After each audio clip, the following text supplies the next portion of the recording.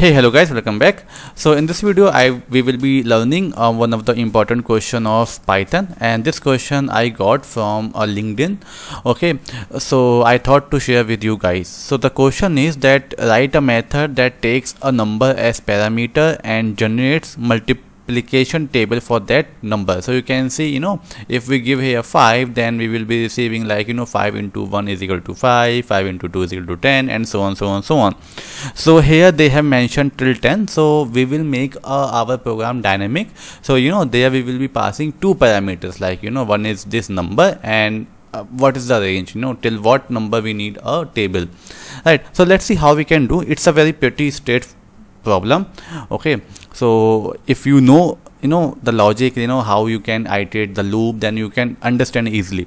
So what I'll do, I'll just create one function, let's say f underscore multiplication, and here I will pass two parameters, that is one for number, that is for 5, right? And second thing is range. So let's say I am saying that I want to iterate, or I want a table till 10 number, right? So I will add here x. Now I'll just start initiate a loop, let's say for I in range will be from which to which. Range will be from 1 to x plus 1, because I cannot keep here 0, right? 0 in a table, we do not have any multiplication of 0, right? So it starts from 1 and it goes till the number. So that's why I added x plus 1, because it is implicit. Sorry, because it is explicit, that's why I added here x plus 1 also, right? Now it's simple, just do a print, and here I can do what? I can use formatting. So I'll just write here 0, not 0 directly, this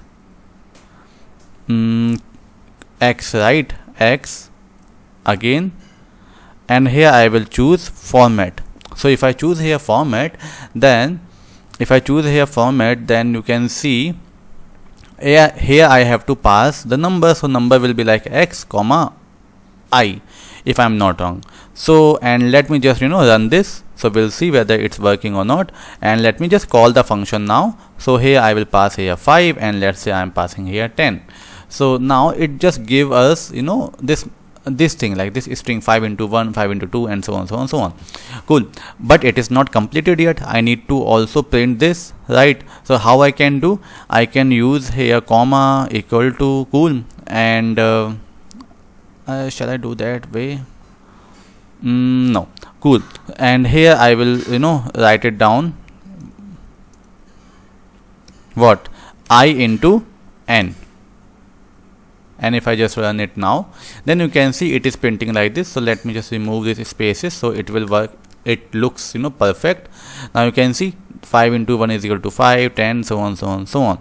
Cool. So I hope that you have understood this. Now let me just change it to 20, and let's see whether it's working or not. Now you can see it's working perfectly fine. And if I have to change the number also, let's say if I'm printing here 2, so you can see over here that we are having the table from 1 to 20.